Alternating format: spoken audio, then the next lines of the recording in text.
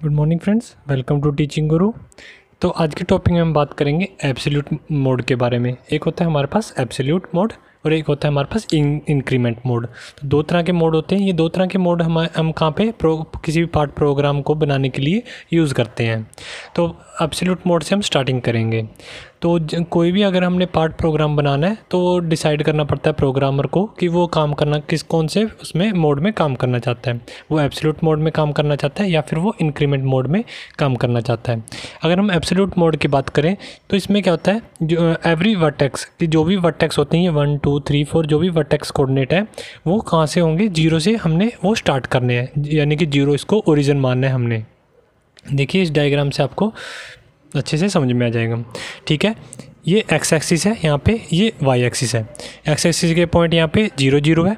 ठीक है, यहाँ पे हमने अपना मटेरियल प्लेस करा हुआ है, मटेरियल रखा हुआ है। ठीक है, यहाँ पे आपको ये बताया हुआ है कि इसकी क्या है, यहाँ पे लेंथ है 20 और ये हाइट है इसकी 10।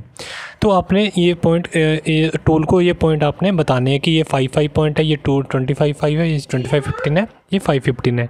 जो टूल होगा वो हमारा कहाँ है, होम पोजीशन पे है। तो जब वो मशीनिंग करने के लिए इधर आएगा तो आपको बताना पड़ेगा उसको कि अगर अब आपने 5 5 पे आना है, अब 25 5 पे आना है, फिर 25 15 पे आना है, 5 15 पे आना है। तो ये जो पॉइंट्स हैं ये आपको बताने पड़ेंगे इसमें, जो एब्सोल्यूट मोड होता है। एब्सोल्यूट में मोड में आपने याद रखना है कि जो भी आपने पॉइंट्स लेने हैं वो कहाँ से, ओरिजिन से लेने हैं, 0 0 से। तो फर्स्ट वाला हम इसके बात करेंगे। तो जब हमारा टूल आया इधर, ठीक है, बी पॉइंट पे, तो बी पॉइंट पे कितना है, 25 5। ये कैसे आया 25 5? तो देखिए ये इसका डिस्टेंस है, ये 5 है, ये आपको बताया जाएगा यहाँ पे। ये यहाँ से लेके यहाँ तक 5 है, यहाँ से लेके यहाँ तक 5 है, ये आपको गिवन होगा। ठीक है, तो जब हम यहाँ पे पहुँचे बी पे पहुँचे तो क्या हुआ, यहाँ पे एक्स की वैल्यू कितनी आई, यहाँ पे एक्स से देखिए 20 तो ये मेंशन ही है, और 5 ये वाला डिस्टेंस है, यहाँ से यहाँ तक ये 5 है, और ये 20, ये आ गया 25 एक्स की वैल्यू। और वाई की वैल्यू कितनी है, यहाँ पे वाई की वैल्यू तो ये है, ये यहाँ से लेके यहाँ तक। ठीक है, ये y की वैल्यू यहाँ से लेके यहाँ तक, ये कितनी है, हमारे गिवन है 5, तो है 25 5। अब हम पॉइंट पे कहाँ पे चले गए, सी पॉइंट पे। तो सी पॉइंट पे वैल्यू कितनी है, इसकी वैल्यू है 25, क्योंकि हमने एक्स से नोट करनी है। यहाँ पे जो 0 0 ओरिजिन है, ओरिजिन से चलना है। तो इसकी वैल्यू कितनी आई, 25, क्योंकि देखिए ये 20 है, जो ये वाला 20 है, तो ये भी कितना होगा, ये भी 20 होगा, ये भी 20 होगा, और ये 5 जो आगे बच गया। ठीक है, कितना आ गया 25 और 5, ये 20 और ये प्लस 25, ये आ गया 25 जो x की वैल्यू है। और y की वैल्यू ये होती है, y की वैल्यू ऊपर की तरफ, तो ये कितनी है 10, तो ये हमें गिवन है ये वाली, और 5 ये यहाँ से लेके यहाँ तक ये वाला ये लिखा हुआ, तो ये कितना आ गया 25 15। अब हम इस तरफ जा रहे हैं। ठीक है, C to D जा रहे हैं।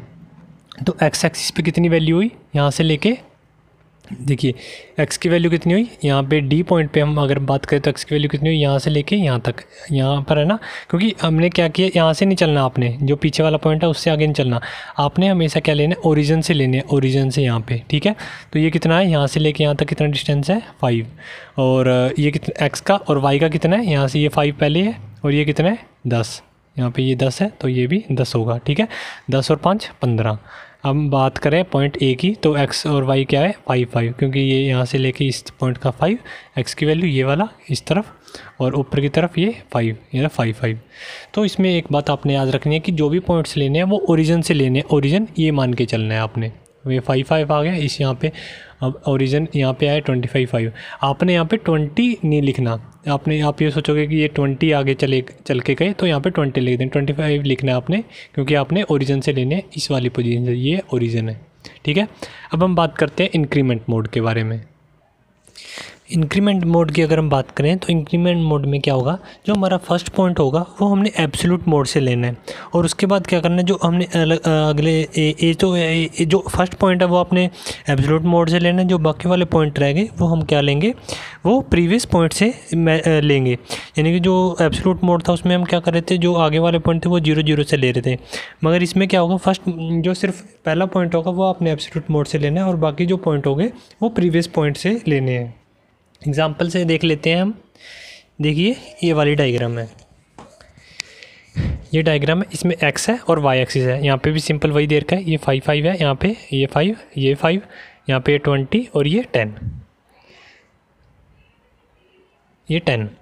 तो इसमें हम जो ए की बात करें अगर, ठीक है, हम यहाँ पे बी से चल रहे हैं तो बी के जो पॉइंट्स आएंगे वो कितने आएंगे 20, ठीक है। बी कितना गया एक्स की डायरेक्शन में 20 और वाई की डायरेक्शन में कितना गया जी गया ही नहीं, तो वो आएगा 0, यानी कि 20 और 0। यहाँ पे जो बी के पॉइंट आएंगे वो आएंगे 20 0।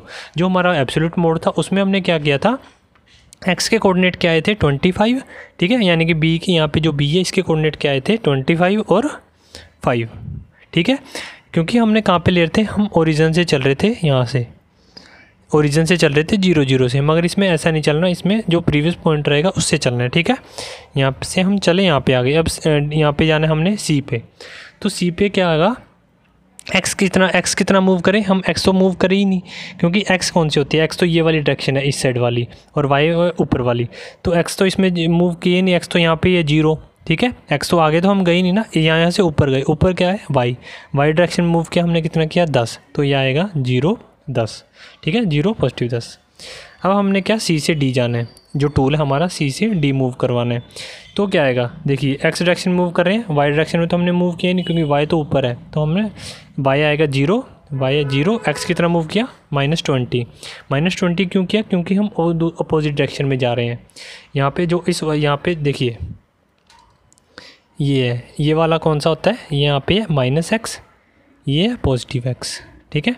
ये अगर हम इस साइड जा रहे हैं, ठीक है, ऊपर जा रहे हैं तो पॉजिटिव y, नीचे आ रहे हैं तो -y, तो ये कितना है, ये हम क्या जा रहे हैं नेगेटिव में जा रहे हैं x की तरफ, तो ये आएगा -x इस साइड, इस तरफ ये कितना आएगा -20 और 0। अब हम d से a की तरफ आ रहे हैं, तो क्या x डायरेक्शन में तो हम मूव कर ही नहीं रहे, हम सिर्फ y डायरेक्शन मूव कर रहे हैं, ये ऊपर नीचे।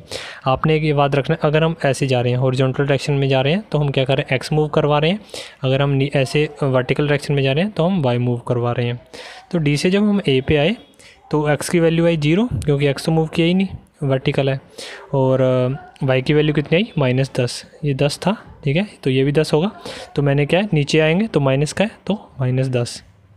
तो आई होप आपको अब समझ में आ गया कि एब्सोल्यूट मोड और इंक्रीमेंट मोड में क्या डिफरेंस है। और एक बात याद रखनी है, एब्सोल्यूट मोड में कोई भी वैल्यू नेगेटिव नहीं आएगी, जो हमने अभी करके देखा है, और इंक्रीमेंट मोड में जो वैल्यू है हमारी वो नेगेटिव आ सकती है, जैसे कि हमने अभी बात की है। ये आपने मेन याद रखना है कि यहाँ पे negative positive x, negative y, positive y। तो ये था difference between absolute mode and increment mode. I hope आपको अच्छे से अंडरस्टैंड हो गया हो। थैंक यू वीडियो देखने के लिए।